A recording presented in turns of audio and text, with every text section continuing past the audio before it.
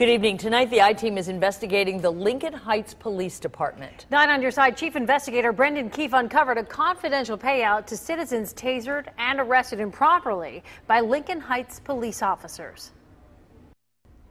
We poured through nearly 2,000 documents, some of them confidential, to discover some of the convicted criminals in Lincoln Heights were wearing a uniform and a badge.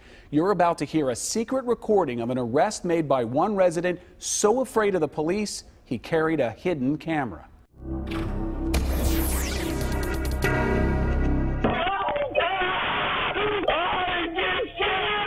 I realized now I walked into a trap. It stopped me in the back after.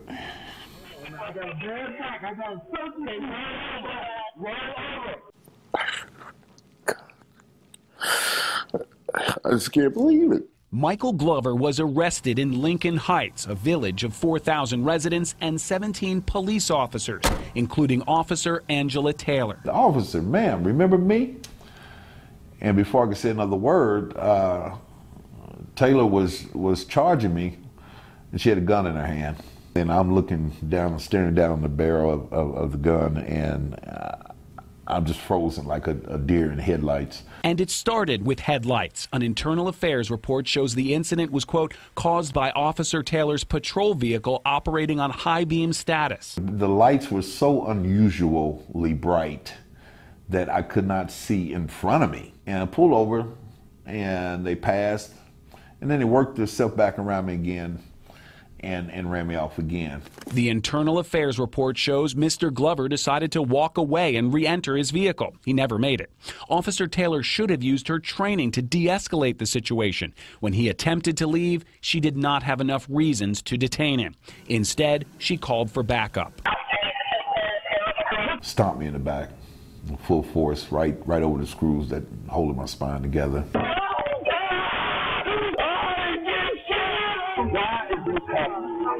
Reviewing the audio recording, the I-Team counted 29 times when Glover either told the officers he didn't do anything or asked why he was being handcuffed and tasered. Did you calm down? I said, I do. Tell me what I did. What did I do with you? I showed up. So what did I do? I'll find out. When they finally rolled him over, there was a magazine full of bullets on the ground. Go ahead and move around. Take my bag. The magazine? Yeah. He's got his bullets. He's got a gun. You know, when you say that around police officers, that's pretty much death right there. The bullets belonged to the only convicted criminal at the scene. Not Glover. He was unarmed, and the charges of disorderly conduct and resisting arrest were dismissed. The bullets had been dropped by Sergeant Leroy Smith. The officer was convicted in 1996 for falsification, then violated his probation. Within the last 2 years, there's been some very trying times for my department. Chief Conroy Chance had promoted Smith to his second in command, but demoted and fired him this year. After a sting operation by sheriff's investigators, Sergeant Smith was arrested for felony theft while on duty. Is it fair to say that there are some hires that occurred before your tenure that were questionable hires or maybe shouldn't have been made in the first place? Yes, and now we're actually paying the cost of those decisions that were made back then. Literally paying $240,000 in this confidential settlement with other residents who were beaten and arrested by police in 2008 on charges that didn't stick. The officer came back and he tased me from behind. We are living in a sick place when we let guys like this become officers. That's what high school science teacher William Franklin and former Vice Mayor Gary Brown said before they sued the police department. In return for cash settlements, both men signed non-disparagement agreements promising not to in any way criticize the village of Lincoln Heights to anyone, including the news media. Officer Maddox, Officer Smack, and Officer Caps beat me while I had my handcuffs on. Those officers are still on the force. Officer Stephen Maddox had been a Cincinnati police officer but was fired in 2005 when he was convicted of sexual imposition for groping a woman while on duty. Officer Philip Capps was fired by Lincoln Heights in 2001, then rehired.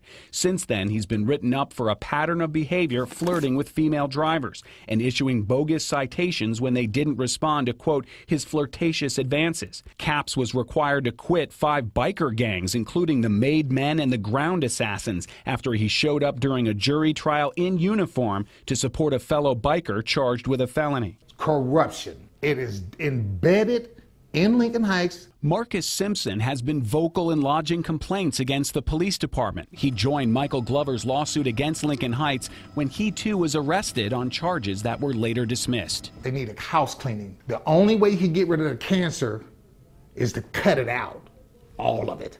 You can't leave any of it because it will fester and regrow.